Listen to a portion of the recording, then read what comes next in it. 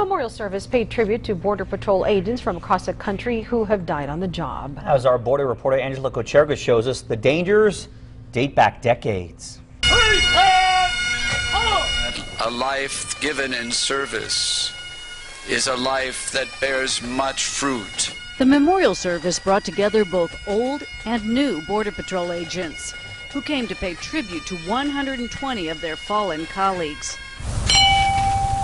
Jason Christopher Banides, April 4th. The names that I read were during the era that I was in high school and in college, at the time that I was thinking about going into law enforcement. Forward! March! Since the creation of the Border Patrol in 1924, the job has been dangerous. This retired agent from Arizona remembers two fellow agents who worked a highway checkpoint. They were kidnapped by drug smugglers and taken out to an old ranch and handcuffed to an old stove and then shot and killed there. That happened in California in 1967.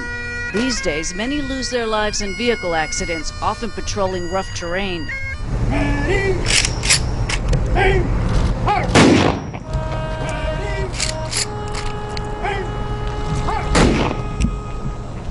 All of those lost were honored by a horse without a rider and a flyover by a Customs and Border Protection helicopter. It's great for us to have returning families of those that have died in the line of duty, for them to help come and memorialize their service to the country. Agents from across the country attended this memorial service. It's also a chance to reunite with old friends and get to know some new colleagues.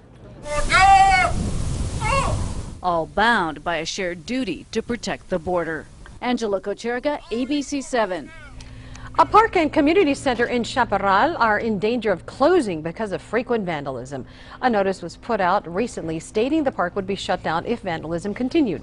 The county says vandals cause more than $1,000 damage each week. The sheriff's office says this is part of a bigger problem: staffing.